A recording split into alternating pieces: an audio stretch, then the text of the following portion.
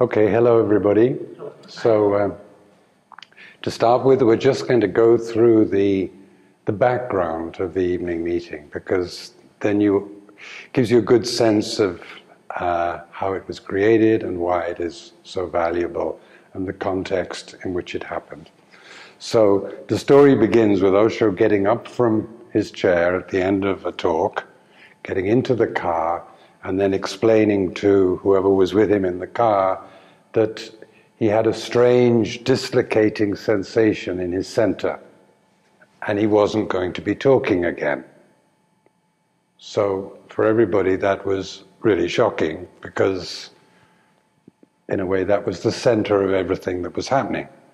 But with Osho you didn't really know, not speaking again this week, this month, forever. So everybody was really in a gap, and Osho really enjoys everybody being in a gap.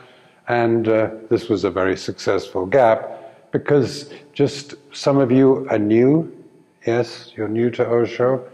Yes. Well, contrary to what most people tell you, you're very, very lucky.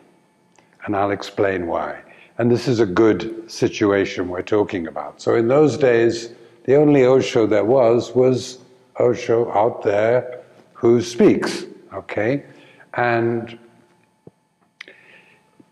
when he says, I'm not coming out anymore, that was a huge gap in everyone's life. Now, does anyone know what Osho means when it relates to him? No. Anyone know what it means?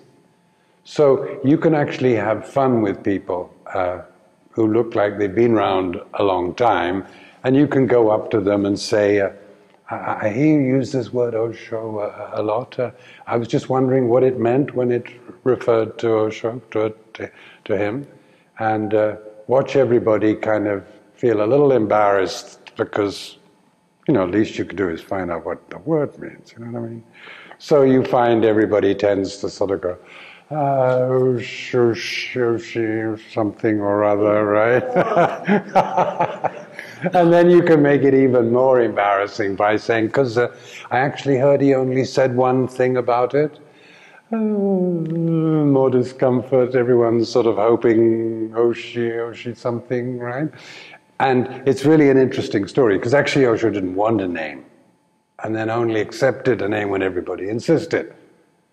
And then basically had a particular point when he'd done all his name changes and confused everybody to the max. By then, the publications department had produced tens of thousands of books, all with the wrong name on. So consequently, we had to spend all night sticking stickers into English in English books, Hindi in Hindi books, with a simple explanation, which was a message from Osho saying the name comes from William James's Oceanic, which most people tend to remember, right? And then he says, comes from William James's Oceanic, which describes the experience. And then the message goes on, but what about the experiencer? For that, we use the word Osho. So that was the only thing that was ever actually explained from Osho directly about the meaning of Osho in his context, not as a sound in dynamic or at any other time, just as a name, right? Which he didn't want, as I said. So what you can see from this is that we were left at a situation of Osho being out there. Now he's defining Osho as the experiencer, the watcher, the witness, what he talks about every single night. Yes? So basically, for you guys, it's really simple. You want to get close to Osho, you love Osho, you're dedicated to Osho, whatever, simple. Find the watcher. Find the witness. It's nothing to do with anything out there. For us, we didn't have that advantage. We didn't know anything about that. So for us, the only Osho was kind of out there somewhere. That game you don't have to play. There is nothing out there. Osho spent his whole time explaining the search was to look in. And now you see the story goes full circle. Okay, so it's really important you understand that. So all the people you see doing rugby tackles in Shangtazu, they're pointing in the wrong direction. The direction is this way, not that way, which makes your life really simple and easy and direct and clear, right? Not cluttered with all the other stuff that we ended up being cluttered up by. So, basically Osho's not speaking, he's quite sick, and no one quite knew what was going on, and then he had all these teeth removed from the lower one side. So now it was clear he's not speaking again. So now what's going to happen? And then there's this long gap, and then comes an announcement there's going to be a new evening meditation. And first announcement is everyone, we're all going to wear white robes. Everyone goes, white robes? Well, now what is this? And it's going to be called the Evening Meeting of the White Robe Brotherhood. Sort of like Ku Klux Klan comes to town, now what joke is Osho up to now, right? And then he says, so I'll come and we'll have a celebration at the beginning, then I'll sit in the chair and we'll have 3 pieces of Indian music and 3 drum beats, just like now, and then he says, and I will leave, and then we're going to play a video. And everyone goes, play a video? No, I came here to be with you. I didn't come to watch a video. In any case, I was in the video. And so the first night, Osho leaves, and then half the population leave. So then the next day is the beginning of a series of fairly intense messages, the first of which is, and anyone who leaves early, Zareen, a fairly formidable lady, she will be at the gate and she'll take your name and you'll never be allowed in again. So suddenly this wasn't try Nada Brahma and see if you like it, this was you need to be there. And that was then the message for the whole of that period, was just Osho trying to get across to everybody the importance of this process. It was, the announcements came that it was the highlight of the day, whether you were in the multiversity or in the auditorium doing the meditations or workers' meditation. This was the peak of the day. This was the highlight of the day. And of course, there's only 3 things that are, nothing else is ever scheduled at the same time. One is dynamic, one is Kundalini, and the other is the evening meeting. And during the evening meeting, everything is locked down, just to kind of emphasize this is the most important part of the day, which was repeated by Osho in different messages. And then we got a message, at that time Osho, his idea was it would be at 7 o'clock local time all around the world, and we couldn't do streaming then, which we can do now. But we got a message from Amsterdam saying, would 6:30 be okay? Well, we just check, I'm sure it's fine. 7 o'clock, right in the middle of your social life, understood, right? So this was, as actually we heard recently, Osho's saying this needs to be at the top of your laundry list. You know, you've been mucking around, doing meditation forever and ever, and really not really applying yourself. Now it's time. That was the kind of quality of the whole series of messages. And he'd get in the car and say, so where was so-and-so? You know, who would know? You know, and then at 4 o'clock in the morning, call for a Coke and say, did you find where so-and-so was? You know, not about so-and-so, but just getting through our thick heads, this is really important. And then we got, of course, the proverbial messages from the proverbial kind of Swami Cleverhead from the multiversity, who writes and says, you know, I've listened to all your audio recordings and, you know, I read all your books, so, you know, you obviously don't mean me. So out comes the baseball bat again. What do you think these are? Detective novels you pick up, read, and throw away? Every time you go, your understanding gets deeper and deeper. Yeah, but you know, I've seen this video before. There are many, many layers. So that was the kind of tenor of that period, right?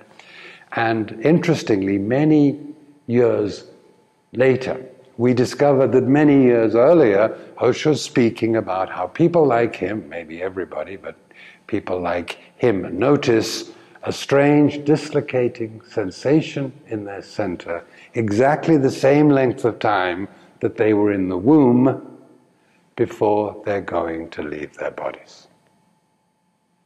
Aha, anyway, go figure, 9 months and 9 days after him leaving the auditorium and getting in the car and saying, I'm not going to be speaking again, Osho's gone. So anyway, now you look back and realize that 9 months, you see it in a completely different way, particularly understanding the importance of the evening meeting. And in particular, then you realize that everything about this campus was how it was organized, everything about it was changed during that period. And then you go, aha, that figures now, I understand.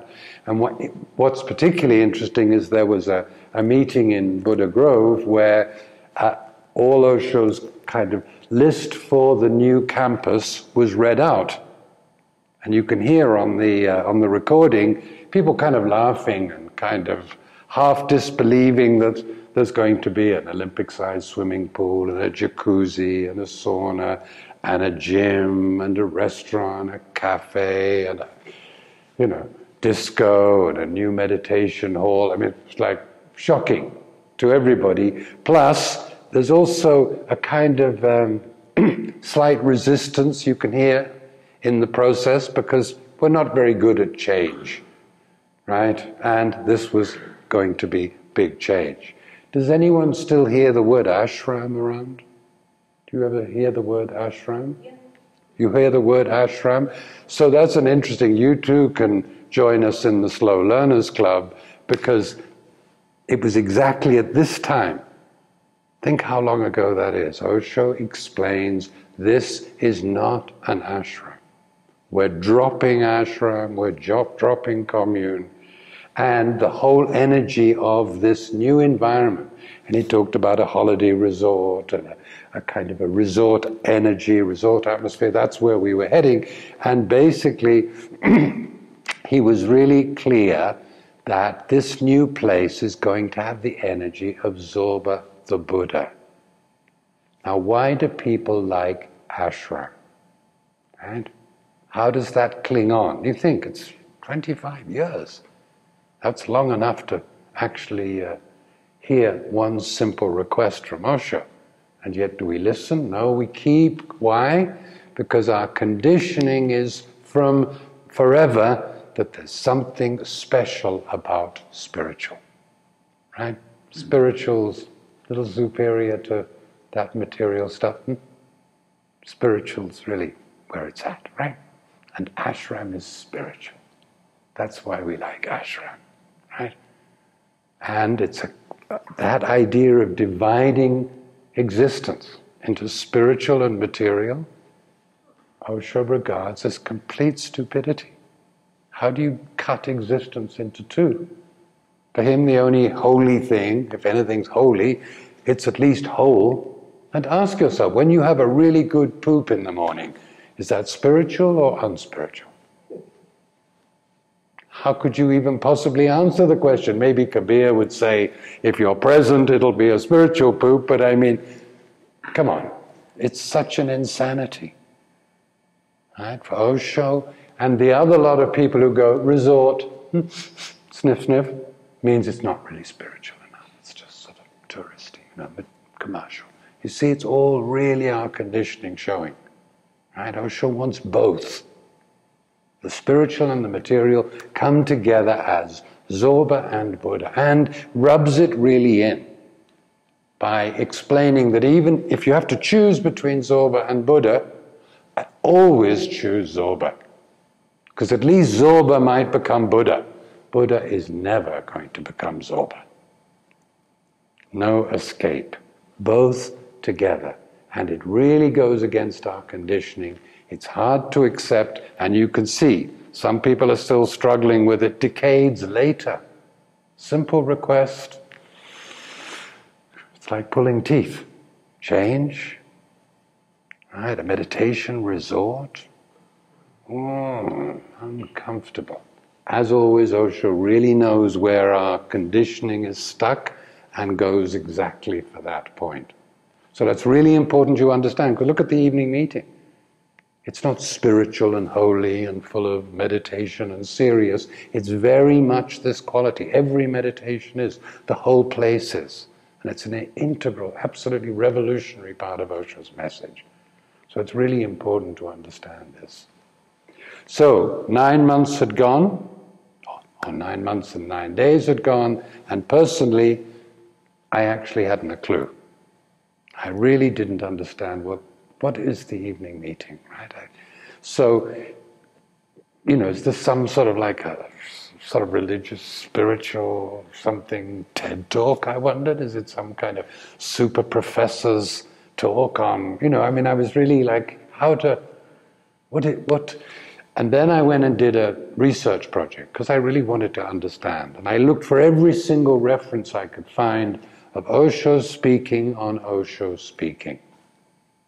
What's the plot? What's the play? What's actually going on, right? And there are many, many, many references, and I recommend you do exactly that. Go to the OSHO.com library and just type in listen, wildcard, asterisk, space, me, and that'll get you started with maybe hundreds of references where you can start to really dig down into what is this all about. And tonight I'll just give you a few little snippets from that. And a few years ago, I was doing a session with somebody, and like I normally would, I asked him, so the evening meeting is fine and everything's going okay. And I just got the feeling the light wasn't going on. He didn't seem to respond at all. So I said, well, I did all this research on for me, just to try and understand what Osho's explaining about it, and I can share that with you if you like. And he said, totally fine, and which I did. And then he came back a week later. Now, this guy had been involved in Osho's work then about 40 years. A long time. And he comes back a week later and says, I meditated for the first time 3 days ago. So I really alert you to how easy it is to miss the whole plot.